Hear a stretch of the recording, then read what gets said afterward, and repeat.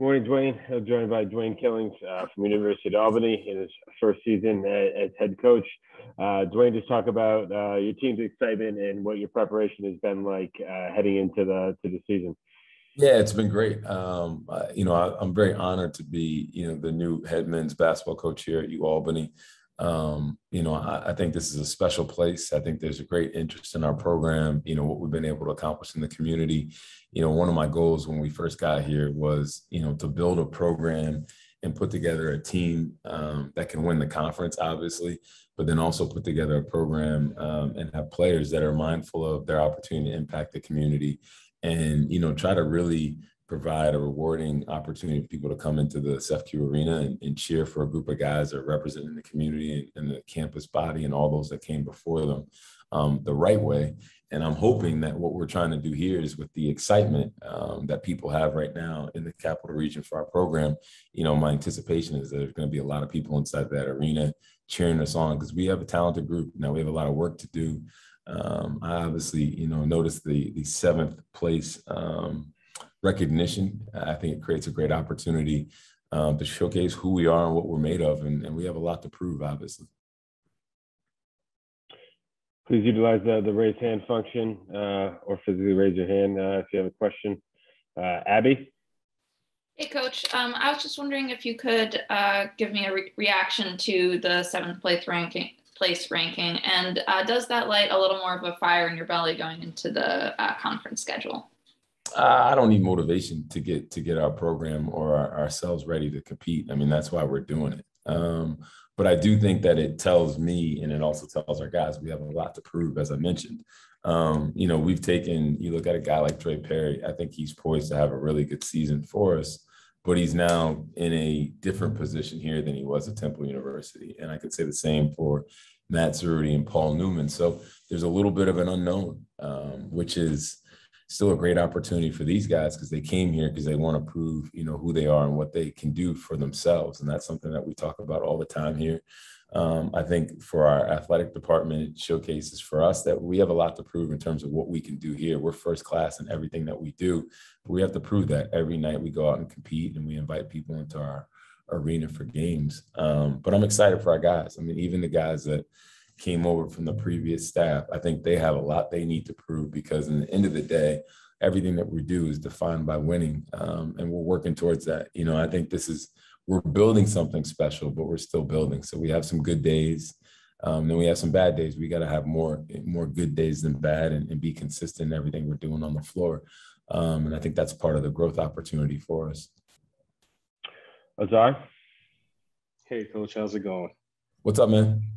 Hey, I was wondering, to piggyback off that question, how do you prefer? Do you prefer to be the underdog that nobody sees you coming? Or, how much of an advantage does it give you? And how much do you prefer it? I don't know what advantage it gives us, but I don't really worry about it, to be honest, because I'm just focused on what we're trying to do. I got to focus on the practice plan that we have and the things that we have coming up and the scrimmage we have going on. All that other stuff will take care of itself. The rankings that exist today, they mean nothing in March. You got to prove that you are either the seventh place team or the first place team. So I just want to get lost in that process.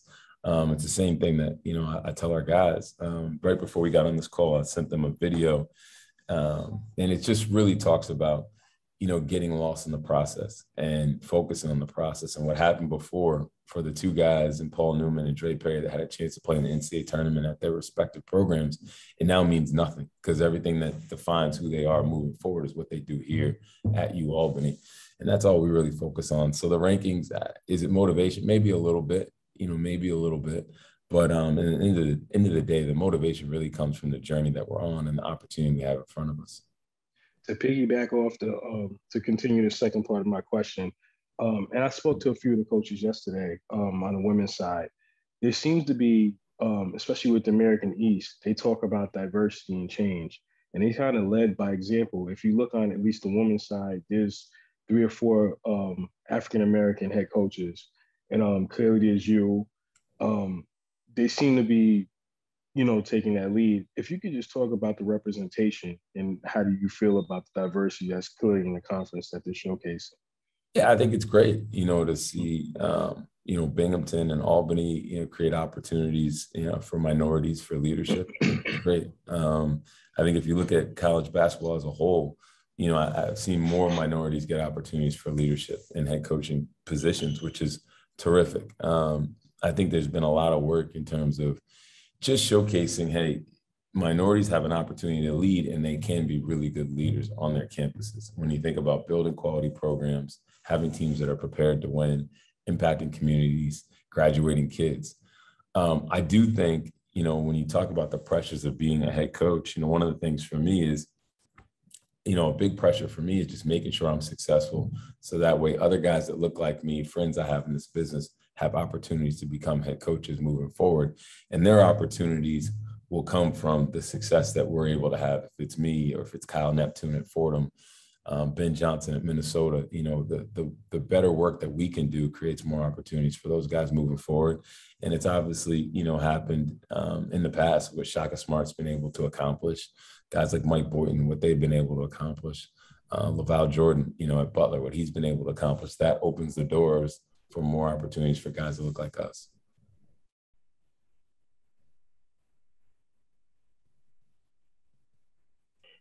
Other questions for Dwayne?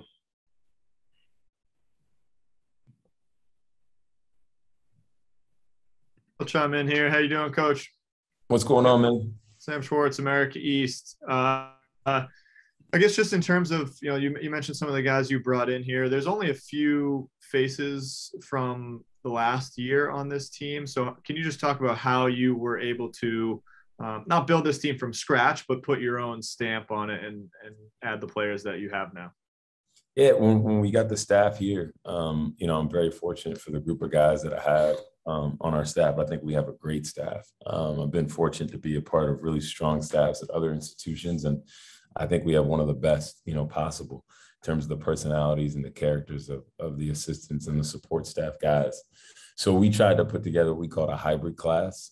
That's a mixture of both high school graduates and transfers. We were able to get 3 graduate transfers from very different places. When you look at Temple University, Bucknell, and Lock Haven University for Matt Cerruti. And then, we were able to get Gerald Drumgoole, who, has multiple years of eligibility, ACC level player, City Rocks player here in the region. We felt really strongly about that. And then I think our 4 freshmen are guys that are going to be able to impact our program at different points in their careers, but I think they can be part of winning. When you look at what winners are, how they get on the floor, how they engage on campus, how they go about their studies and their work. I'm really excited about those guys. And then the 6 guys decided to stay. I think in the spring, when we got going, we started talking about how we do things, how we approach development, how we approach building our program. They fell in love with it. And I think from then they found another level of confidence. I think they found another level of play in them. Just looking at Trey Hutchinson, I think, he found the confidence that he had when he was a freshman. He's going back into that level of a player. He can be a really impactful kid for us. I think Willamika, Jamel Horton, those 2 guys have worked really, really hard with Hamlet Tibbs and Matt Griffin, because they're guard perimeter players. And I think it's unlocked another level of talent for them. And I'm excited for these guys to get on the floor. Again, we have a lot to prove, and I'm hoping that we can get a chip on our shoulder, regardless if it's an America East opponent or, another game, Towson, LaSalle, whoever it is. I want our guys ready to compete at the highest level possible, because in the end of the day, that's what's going to come down to how tough we are, how competitive we are.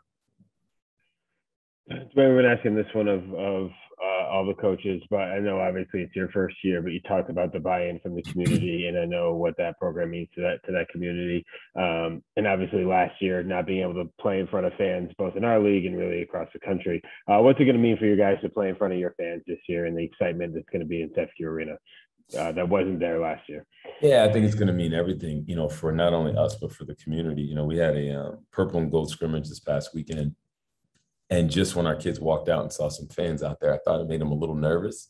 But then I think it got them really excited, because, they understand the appreciation that exists for our program and for them as individuals.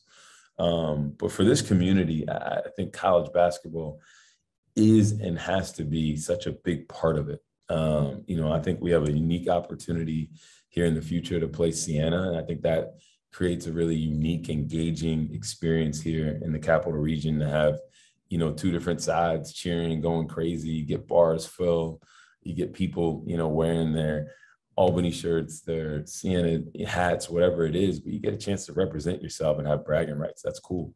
I think when you look at our game schedule, you know, you're bringing Harvard in here with Tommy Amaker, has an amazing programs, had high level success. Bring Towson in here, really good college basketball team. We got some games that people should be excited about, that they can come in here and prove how great of fans they can be and how great of an appreciation they have for college basketball. And I think that's the challenge, you know, I throw back to people is, do we want to have a great program and win games? Yes. But I do challenge them to make sure that they're ready to come in and support us, regardless of the weather, you know, regardless of whatever circumstances there is, to be a really good college basketball program. And if we're going to try to go after some of the programs in the league that have had success, you know, their fans don't waver. They show up every single night. And that's the kind of environment that we're hoping to have here, that people come in and say, like, man, they pack it in, they play hard. It's a hard place to go there and compete and try to get a win, because there's a consistency on the floor and a consistency in the crowd.